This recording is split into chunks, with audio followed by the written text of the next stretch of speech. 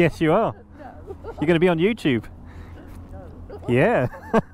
Well, I was going to give you a little walk around, but I got accosted by some lady. She was very nice though. But hello and welcome to another First Ride video. I'm out today on the 2021 Suzuki V-Strom 1050 XT. So this is the top of the line XT. Woo! Yeah, so this is going to be a first ride. We're going to go over some of the specs. It's not going to be an in-depth review because this is the first time I'm actually riding the bike in anger. But before we get going, I actually want to talk about the jacket I'm wearing because I've got so many comments asking what jacket I'm wearing. Now, if you look in the description, I do give you details of all the stuff I'm wearing. Now, full disclosure, Merlin Bike Gear reached out to me to ask if I wanted to do a review on one of their jackets. And how I like to work is that you guys will only see stuff that I actually like wearing or using. This is the Chigwell utility jacket, as you can see, sported by my fine self. And it's a wax cotton jacket, but because it's made of some special material called Rokkertech, which is kind of trademarked or created by a company called Halley Stevenson's, but they work exclusively with Merlin, so you won't see Rokkertech anywhere else. And it's essentially a much tougher, lighter and breathable waxed cotton jacket. This jacket also has a AA rating because it's Rokkertech. So this jacket has a breathable outer exterior. It's really nice on hot sunny days. You can also take out the inner thermal lining, which also has a detachable waterproof membrane, so kind of got all your bases covered there. You've also got D-Skwal armour protection in the shoulders, the elbows and also in the back, so a massive D-Skwal protector at the back. I'll put a link in the description for the jacket and the company, Merlin, and once again thank you Merlin for reaching out to me. But, right, let's talk about this 2021 Suzuki V-Strom 1050 XT. So we have a 1037cc 90-degree V-twin engine, and that makes 105 horsepower at 8,500 RPM and 100 Newton meters of torque, and it makes that at 6,000 RPM. So no surprise, it's pretty torquey, it being a V-twin. Suspension up front, we've got Kayaba forks. Those are fully adjustable and those are upside down forks. At the rear we have a monoshock, which is preload adjustable via the remote preload adjuster. We have Tokiko radial mounted monoblocks up front taking care of the braking, and those are on 310mm discs, and we have a single piston caliper at the rear. Let's talk about the chassis. It weighs, I believe it's 247 kilograms, fully fueled and ready to ride. It has a 20-litre fuel tank. Suzuki claim 57 miles per gallon, so you can expect a couple of hundred miles out of a tank on this machine. We have a seat height of 850 or 870 millimeters, and that was a quick test of the brakes because I was about to overshoot my turning. There was nothing behind me, don't worry. Yeah, the seat is adjustable, 850 or 870 millimeters high, and you adjust it by undoing a couple of Allen bolts underneath the seat, and you've got the correct size Allen keys in the toolbox. It's literally a 2-minute job, if that. We've got an adjustable screen. It has 11 different positions, adjustable by this little sort of flap at the front. I'll show you when we do a walk around. But it's at the front, so you can't really reach it while you're riding. I mean, you could, but I wouldn't recommend it. Let's talk about ergonomics then. So I find the seat pretty hard from the get-go. I'm just going to say that now. Not all that comfortable. I will take this on a longer journey at some point and see how it fares. But yes, it's fairly narrow though, which, even though it's tall at 850mm for me, remember I only have a 29-inch inseam and I'm 5'7", I can just about reach the floor, sort of tiptoe, so it's not the best in terms of confidence for me. Ooh, tractor, brakes work, crikey. Yeah, you see little off-camber bits like this. It can be a bit tricky, but it is a very upright, commanding seating position. And the seating position is actually really nice, bolt upright. There's a fair bend in my knee, but a longer journey would see how comfortable that is. It's similar to my Tiger actually, so I imagine my knees would be okay. What else can we talk about? Electronics wise, we've got so many goodies, because this is the XT, so it comes with the full electronics suite, whereas the standard V-Strom doesn't have the IMU or anything like that. So this has lean sensitive ABS, traction control, it has riding modes, it has switchable ABS and traction control, we have hill hold control, we have cruise control, all the controls. It has one touch start, we have LED indicators, we have these hand guards. This one comes with a centre stand, spoked wheels, it has a 12-volt socket under the seat, as well as a USB sort of socket up front there to the left of the dash. Now that I've mentioned the dash, this is a LCD dash, no TFTs here. I mean, it's basic, but it sort of does the job. I do quite like the economy bar, which is a little bar just sort of to the bottom right there, which shows you how economical you are riding.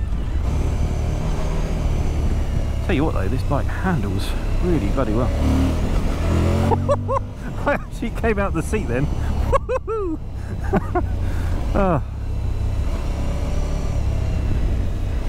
One thing I will say, the suspension on this thing is rather firm out of the box. I haven't touched any of the settings. And yeah, it is a lot firmer than I would have thought. I'm kind of used to the softer suspension on my Tiger, which is a bit soft up front. It's a busy old day today, everyone around, everyone out and about. So the engine, you know, it's got a good linear power delivery. It's not going to light your pants on fire, but it is kind of quite a nice power delivery. You've got 3 riding modes. You've got A, B and C, A being the most sporty, C being kind of like rain mode. I'm in B at the moment because in A I find the throttle quite snatchy. You've got traction control, 2 different modes, 1 or 2, 1 being the sportiest mode, and you can turn off traction control if you want. I mean, this does have spoked wheels, big spoked wheels, so it does show its off-road capabilities. If you are into such things, I'm not really into off-roading, but I'll need to address that at some point, but not today.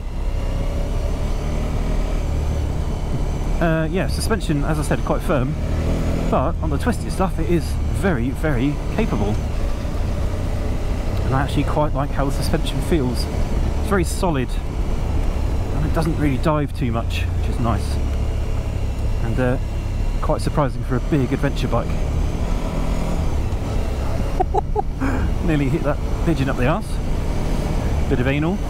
Hell of a lot of gravel in the middle of the road, but it's okay, we're on an adventure bike, right? That's how it works.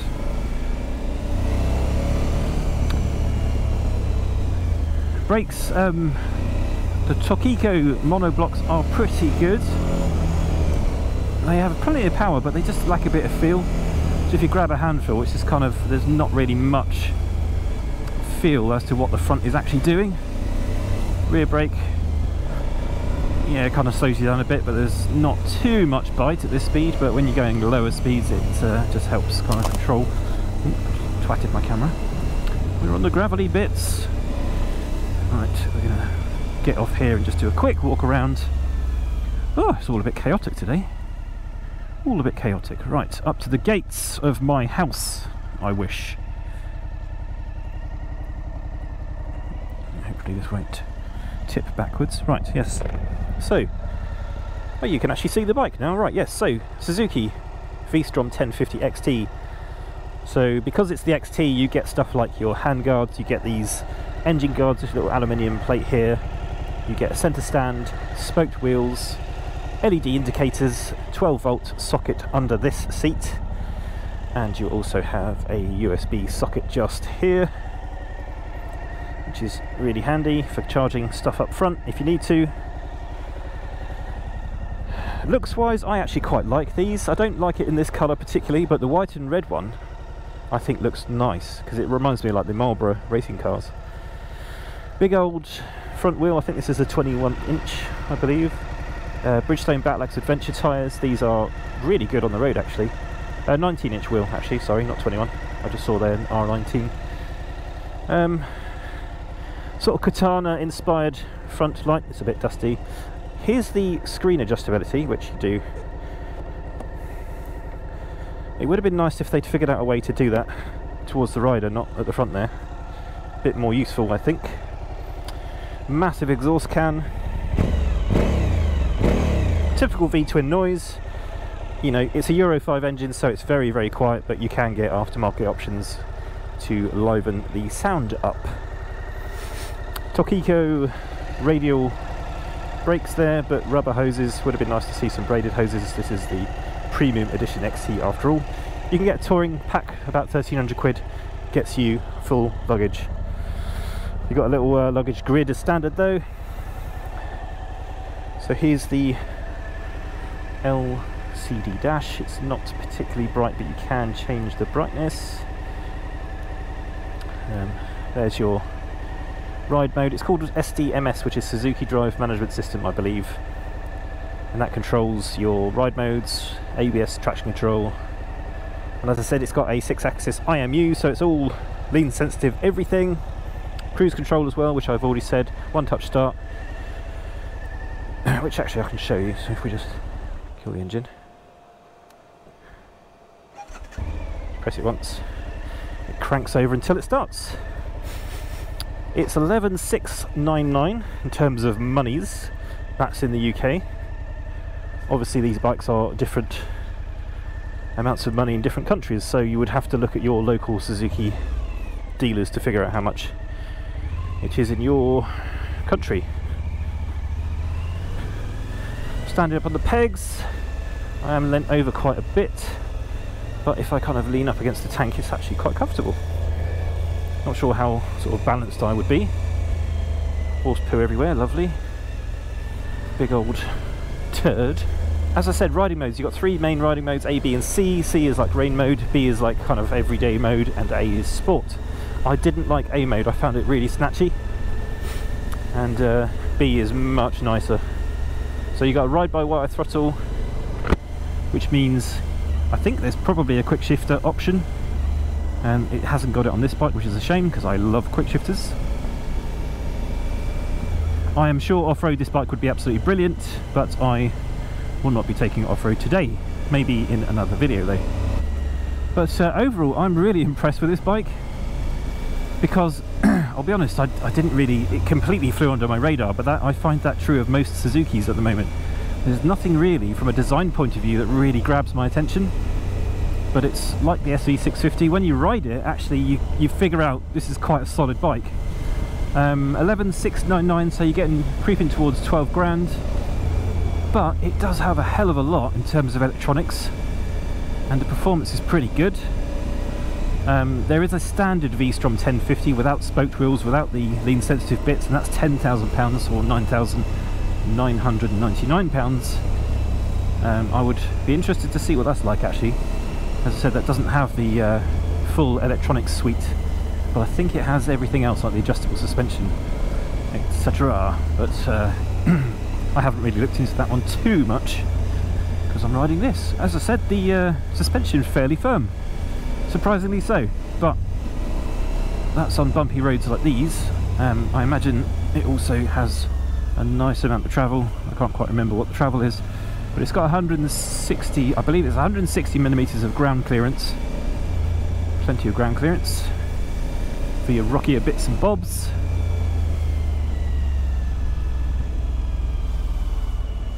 We have a canoe, ladies and gentlemen, in a very old MG, classic MG, the MGB GT. Let's see if I can get past this guy. Yes, I can. So overall then, what do I think of the V-Strom 1050 XE?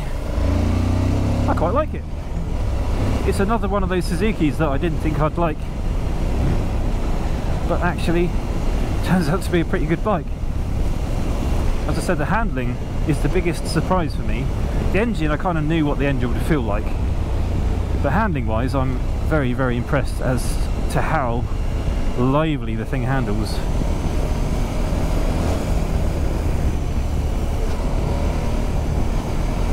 Sort of turns direction really nicely.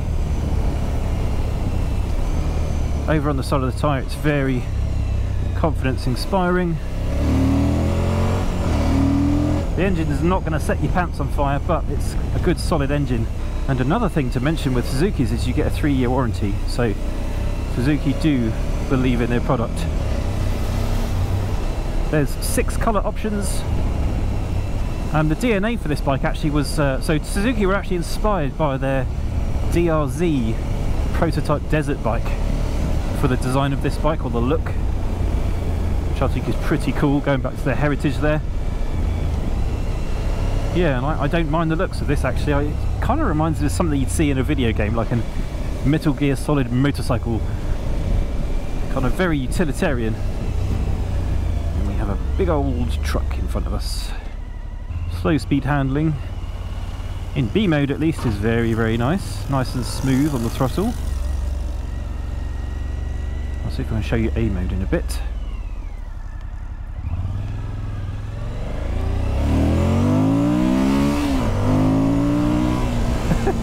And actually when you get the engine singing it does sound pretty good. It's got a nice kind of roar from that airbox. Pull over briefly here and I'll put it into sport mode. To do that we press mode. Let's go to A mode. So we've got sportiest traction control and ABS, and the sportiest riding mode now. Yeah, I find that really snatchy in A mode, but it does deliver the power a bit more aggressively.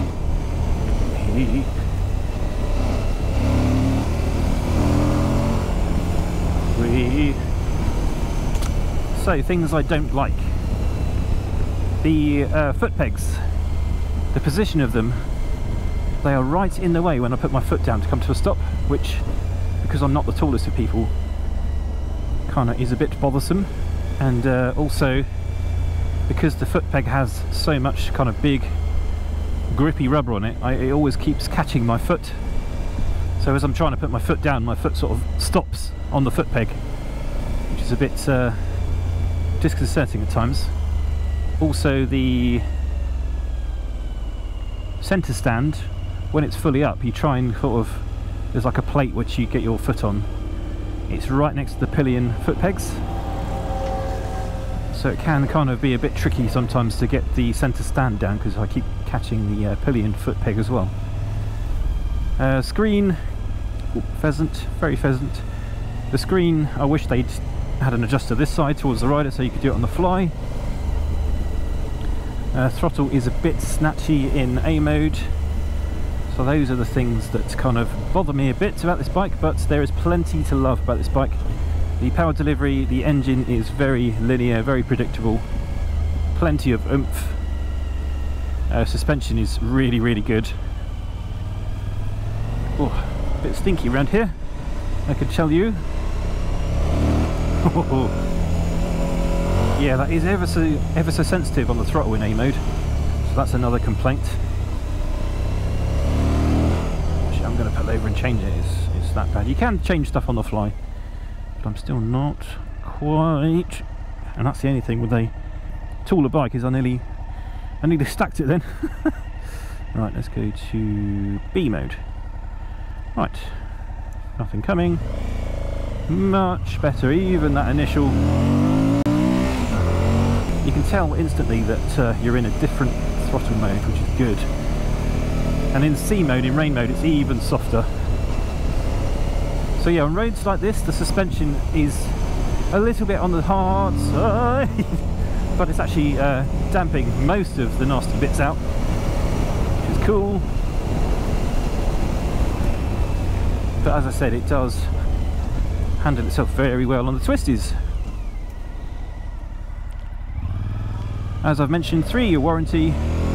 It's £11,699. I think that'll just about do it, guys. So Thank you so much for watching. Don't forget I'm over on Patreon. If you wish to support my channel, it all really helps out. Patreon.com/EnglishBikerDan. If you're not already subscribed, I would love to have you along. I've got lots more videos planned, lots of exciting stuff to see. Hopefully you will join me for the journey. That's all for me. If you do go out today, do ride safely, but remember to have fun, of course, and until next time, you ride safely. Peace!